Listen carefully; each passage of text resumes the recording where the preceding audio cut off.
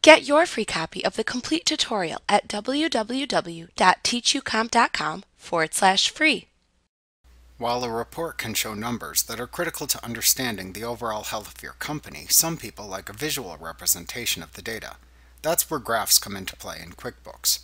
A quick insight graph shows your data as either a bar graph or a pie chart, except for the budget versus actual and net worth graphs. The bar graphs and pie charts are just different visual ways of presenting the same financial information you can view in a typical report.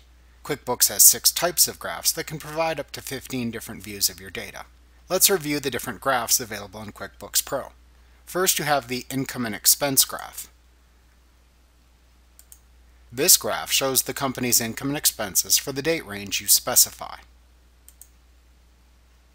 Next, you have the sales graph. This shows your company's sales income for the period you specify.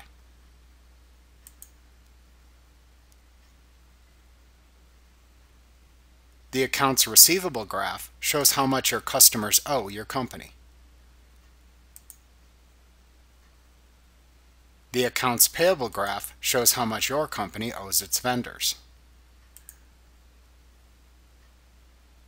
The net worth graph shows your company's net worth. The budgets versus actual graph shows the difference between budgeted and actual amounts earned or spent.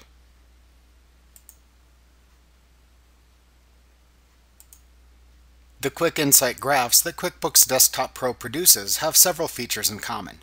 One commonality is that every graph window, except net worth and budget versus actual, shows a bar graph in the top half of the graph window and a pie chart in the bottom half of the window.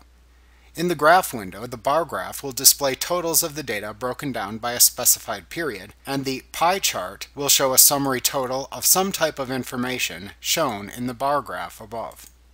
Also, every graph comes with a graph toolbar, which you can use to customize the graphs in much the same way as reports. Like the reports, you can also use quick zoom in a graph to see the actual numbers represented by the selected items in the graph. You will typically get summary reports that you can continue to quick zoom to trace back to the original transactions shown in the totals in the graph.